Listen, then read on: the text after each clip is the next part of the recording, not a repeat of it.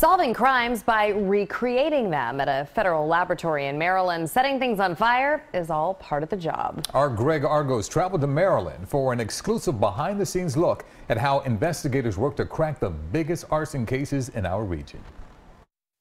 Multi-alarm blaze rips massive flames coming from the building. This is a targeted attack. Deadly explosions. Viewer video shows a car engulfed in flames. Mysterious bombings. The search is on for whoever built this explosive device. And fatal fires. A floor collapse, trapping him. Firefighters rushing people out. All cases we've seen in our region over the past 3 years.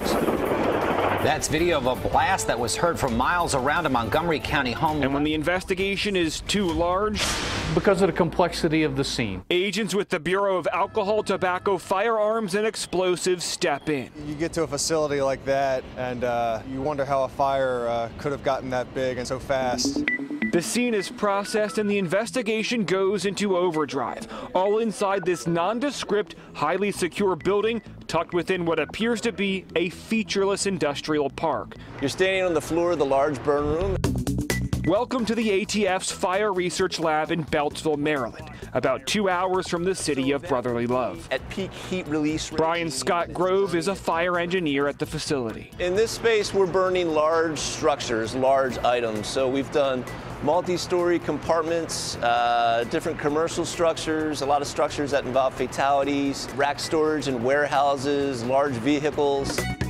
Evidence from at least 6 different cases in our area has been sent to this lab, including the still unsolved 2016 Center City mail bomb case, 2018's Old City 4-alarm fire, recently deemed arson, the fatal Westchester retirement home blaze, and the deadly car explosion case in Allentown from the very same year. Allentown was a national response team call-out. Electrical engineer Michael Abraham was one of the first members of the NRT on that scene. For the Allentown investigation, we reconstructed the vehicle so that way we could see how it looked prior and after the blast.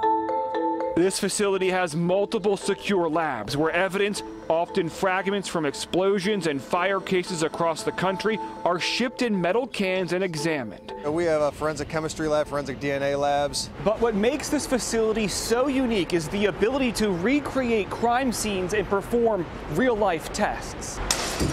Such as this one, which shows how fire travels depending on the materials in the room and what doors and windows are open.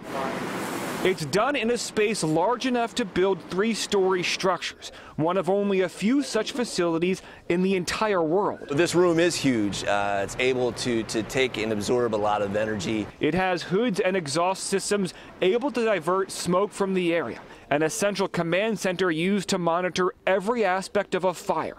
Interior cameras capture each moment until they succumb to the flames. We test and retest our theories until we're confident in the outcome. Those outcomes can help answer the how of a fire or explosion and lead to an arrest of the person responsible or exonerate the innocent. That's what drives us every day, is to know that we help keep the community safer and we help to answer questions and give closure to families as best we can. In Beltsville, Maryland, Greg Argos, CBS 3 Eyewitness News. Absolutely incredible.